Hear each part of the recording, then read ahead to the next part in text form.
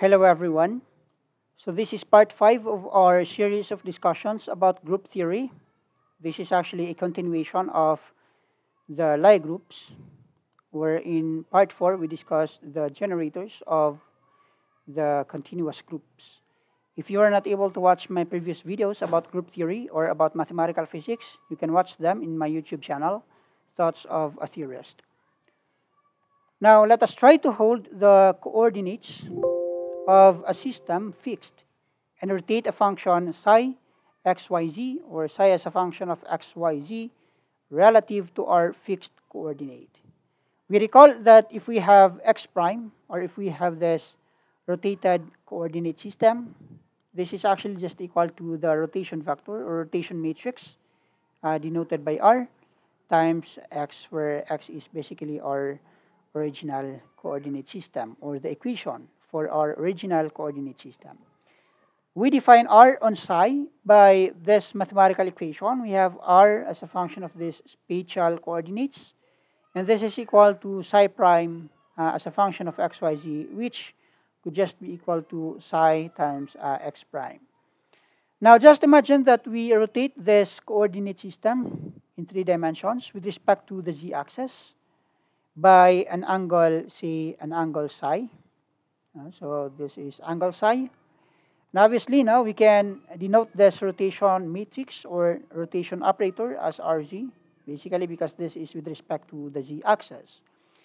Now we have x prime, y prime, z prime are the new coordinates, or in terms of the Dirac symbol or the bracket or Dirac notation, we can basically just write this one as r prime ket, or any notation will do for as long as it describes your system. And this is equal to the multiplication of the rotation matrix times the unrotated coordinate system. So here in 3 dimensions, of course, if we have this one, psi, and this is psi, so basically in the x prime axis, this is y prime and this is x prime. Obviously, we can describe x prime as, hey, this is x cosine of phi plus y sine of psi, okay, plus of course 0, z, because z is where the axis of rotation lies. And we also have here y prime, which basically is equal to negative x sine of psi. Okay, we have plus y cosine of psi plus 0z, again 0z, because basically the axis of rotation is with respect to the z-axis. And in terms of matrix, we can just write this one as, okay, this one, we have cosine of psi, sine of psi 0, we have negative sine of psi, cosine of psi 0, and we have 0, 0, 1. And so basically here, we have z is equal to z prime. Okay, and multiplied to the unrotated coordinate system. So this is now our rotation matrix or rotation operator as a function of psi. Thus, if we're going to get the derivative of this matrix with respect to psi, okay, obviously, we have this one is sine, negative sine of psi. Okay, we have the derivative of sine is cosine of psi. This is 0. This is negative cosine of psi. Okay, we have cosine. This is the derivative with respect to psi is negative sine of psi, and of course the derivative of 1 with respect to psi, since this is constant, is equal to 0.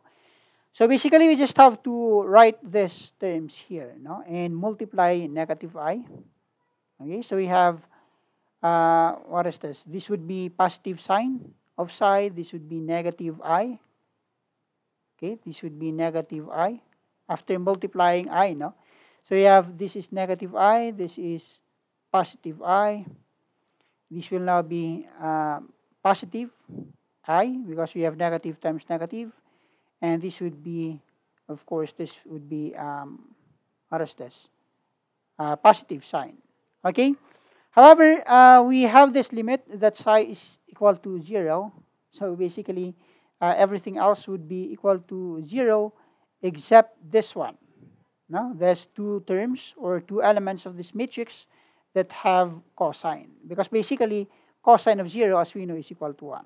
No? We have cosine of 0 is equal to 1. And there is still remaining i's in this elements of the matrix. Okay, so then we have this following mathematical equations. Now, if we consider the rotational matrix with respect to the z-axis for very small psi, where we have psi is a function of these three spatial coordinates, we can actually extend this one in terms of this notations, or in terms of this this mathematical equation. So basically, expanding this one, so we have here psi times as a function of x, y, z minus this delta psi, or this small psi, times x as a function, or times partial with respect to y of psi minus y times partial with respect to x of psi, plus this remaining terms in the series, no? Or we can just describe this one as the truncation, or the errors in this series, or these are the terms in the higher order derivatives, no, of the series. And if we consider only this first order derivatives, we have rz, or the rotation with respect to the z-axis, times this one. We actually just have to copy this one. This is actually just equal to 1 minus I delta psi Lz times psi as a function of x, y, z. Basically, it is just this one. No? We disregard, or we neglect this, these terms in the higher order derivatives, because basically these are just the approximations. No? So we factor out psi, and that is why we have 1 minus I delta psi times Lz. And basically here, the Lz obviously could be seen directly as negative I. Okay, we have times x times partial of y with respect to partial with respect to y of psi minus y times partial with respect to x of our psi. And this is actually the component. No? This is a component of, this is the z component of our orbital angular momentum. Angular momentum. Okay, which is given by this. Now, getting the derivative of our rz with respect to psi, this gives us the limit. Now, this is actually the definition of our derivative in calculus, okay, which basically is just the limit. Now, as our small psi, or as our delta psi approaches to, this approaches to 0. And this is equal to negative I Lz Rz times as a function of psi. Now, obviously, we can directly integrate this one. Now, we just have to multiply both sides by d psi, okay, times or d psi over Rz psi. No? So we multiply both sides by d psi over Rz as a function of psi, and this directly gives us this one. And as we know, the integral of this is ln. No? So this is ln of Rz. Of course, we have here plus c. No? And this is equal to negative I psi times Lz. Of course, now we have again plus c here, but it could be cancelled out. No? So we can just cancel out c. And exponentiating this one, no? We exponentiate.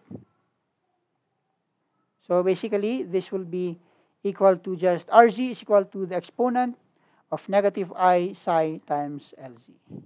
Okay, so we have this new, what is this? New equation for our rotation matrix with respect to the z-axis.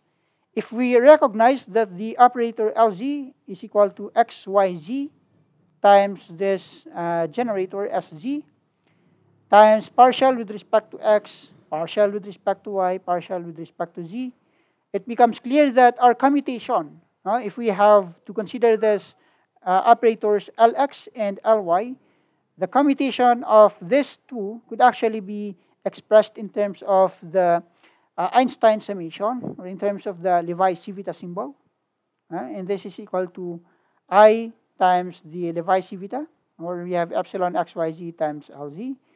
And in general, okay, this is in general, I can just express it as the commutation of Li and Lj is equal to I times epsilon ijk times Lz.